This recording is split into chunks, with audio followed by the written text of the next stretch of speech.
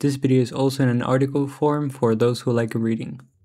I've been using assertions on all types of programs for a while now, and they have increased the level of quality and reliance of my software, especially in unsafe languages like C, which allow you to do dumb stuff and offer no safety net. And recently I've been doing a ton of game development in Godot, mainly in C++ with GD extensions. And I found assertions to be even more powerful than in systems programming, since writing tests is not as easy in game development. For those who don't know, the concept behind assertions is very simple. You have a condition that should always be true, so you assert that this is the case. It's equivalent to an if statement where if something is true, you explode. Putting them into practice though is a bit harder. A lot of developers have used them in production for reliable software that usually should never crash. For example, aerospace and safety critical systems, operating system kernels, database systems, among others. The reason why assertions are used in this kind of reliable systems is the belief that failing fast is safer than continuing with corrupted state. I've gotten a lot of arguments against assertions in production in games. The first one, everyone hates games that crash, is funny because the games that don't use assertions in production are usually the ones that crash the most, because they usually don't test invalid state. Imagine a game where an enemy AI holds a reference to the player, but doesn't check if the player entity is still valid. What happens without assertions? The player dies, responds at checkpoint, enemy updates, reads target get position from 0 to memory,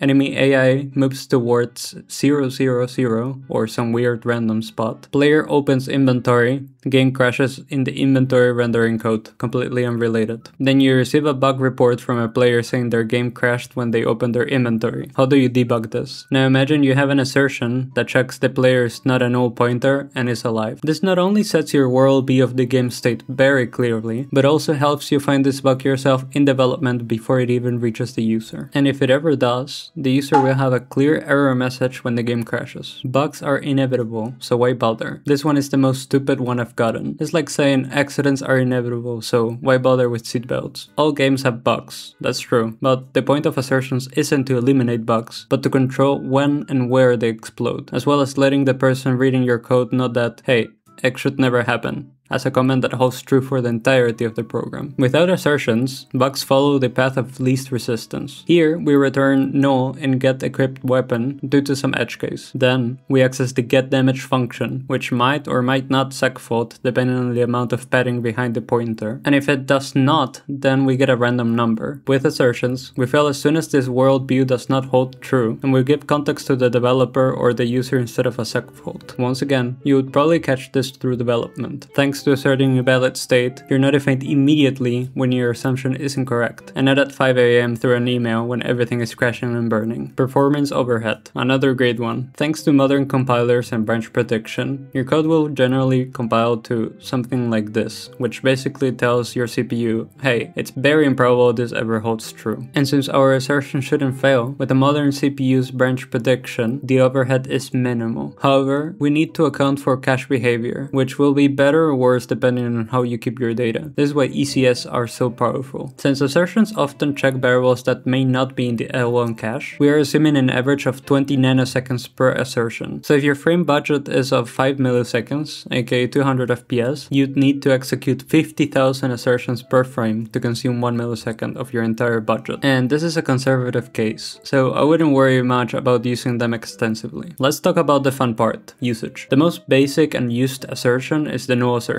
which of course asserts that whatever you're given is not null. I usually create my own assertion abstraction on whatever language I'm using, so here I would use my assert not null function. This assertion is often compared to the defensive programming equivalent, but the main problem with that approach is the silent fail, and sure, you could log the error, but what for when you could just assert it? Then you have the unreachable assertion, which can be used for exhaustive checks for switch statements, for example. Here we check the movement state enum, and if it isn't any of the ones we have, we assert it. This one is one of the safest assertions to make, since there should never be a point in time where this happens. And if it happens, it's definitely a bug. Again, in my case I have an assert.unreachable function to keep it clean. One type of assertion I learned recently is the implies assertion. Imagine for example you have a load level system, where the player has to go sequentially through each level. Then you can assert the previous level was completed. So if level is higher or equal than 1, assert that level -1 is completed. This goes with one of the rules of Tiger style. Not just assert what should happen, but also the negative space that you don't expect, which is extremely powerful, and that's where interesting bugs can show up. For example, if players ever find a way to skip levels in speedruns, and you don't want this to happen, by asserting you set a roadblock to players trying to bug your game. Same thing applies if we want to remove quest items. For example, if the item you want to remove is a quest item, then assert that the quest is completed. This is what I meant by failing fast is safer than continuing with corrupted state. If we remove the quest item by this point, the user wouldn't be able to complete the quest, and they would probably have to reset the save if the quest was important, where maybe restarting the game would fix that invalid state, or at least they would be able to report it. The out of bounds assertion is very useful in items in your games or data structures you created. Like here, for getting an item at a certain slot and checking that the index is between the bounds of the program. Whenever I get worried I'm adding way too many assertions in a function, I think about yet another rule of the Holy Tiger style. Assert all function arguments, return values, preconditions, and invariants. On average, there should be at least 2 assertions per function, and when I look back,